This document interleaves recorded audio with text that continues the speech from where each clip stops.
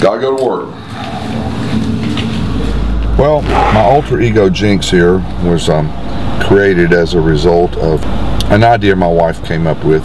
Actually, it was an interpretation of some emails that I had received from some folks that had suggested that I was a dinosaur and that it was time for me to move on, that they had it. And so she brought that to my attention and we discussed it and we embraced that idea.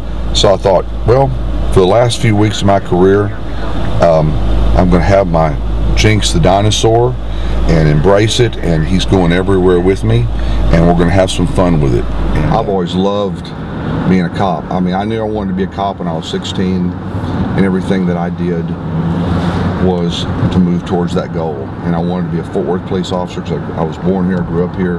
Because you gotta love chasing the bad guys. If you don't, you're in the wrong business. You've got to love the chase, the hunt, the being out on the streets and talking to people and fooling with it. Because some people just don't like that. I mean, I really do feel that people that are as lucky as I am to just fit into this subculture, you can't beat the career. It's every part of society you come in contact with, the good, the bad, and at the end of the day you go, oh well, had a pretty good day. I did this, I did that. If you want to boil it down, you can say, well, yeah, I made a difference, but we really don't say we made a difference. We just say, yeah, we had fun today, we had a good day. Nobody got hurt, and everything was good.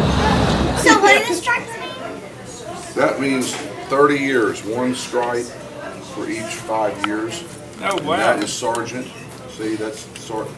Since he's my alter ego, see, I got Sergeant stripes. And then gold badge, gold badge. And then there's his gun, shotgun. That's cool. Handgun, baton, radio, handgun. Well, the new ones, there's 3 generations working at the police department. The baby boomers, the Gen Xers, and the Y generation, the millennials. And from my generation to the Y generation, my generation was analog. Their generation is digital. The first thing that they knew, their first communications device they knew was some sort of handheld electronic device. And my generation didn't have anything of the sort. I mean, we played records and 8-track tapes and talked on a rotary dial phone at mom and dad's house. That's how we communicated. Or we just went to the people that we wanted to talk to and talk to them face to face.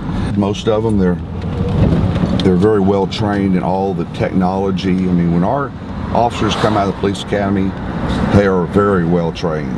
They know computer systems, they can write, they can type. It's amazing to me. So I always just tell them, look, people like me need people like you because you're on the cutting edge of technology, and I'm probably not going to learn it in my lifetime.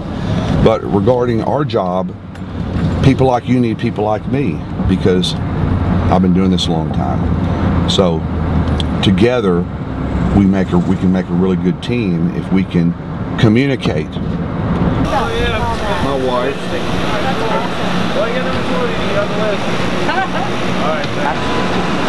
They did it, I did that side. That's the whole goal. I went to that side and I went over to that side. There's no thoroughness. But he didn't there's no system. But we did check the back. That's why just one person did yeah. all the work. So you did the whole car. Everybody did the whole car, but you didn't check the back. Yeah. Poor guy. Come on, partner, let's roll. Off to the next. Hey, like my crime busting partner. He's all equipped. He's got his own stuff. See? Oh, okay. He's got his own badge, his own gun, shotgun, everything. He goes everywhere with it. Old dinosaur goes with the old dinosaur partner. You know what I mean? You stay around here? I work. On and off? Yeah, I work. You work here? Oh, really? Just work on this stuff. I mean, how many dinosaurs have their own Facebook page, really? Time for the crime buster to be put to bed. No. Another day. Okay, anybody wonders who's in charge? There we go. That's what's up.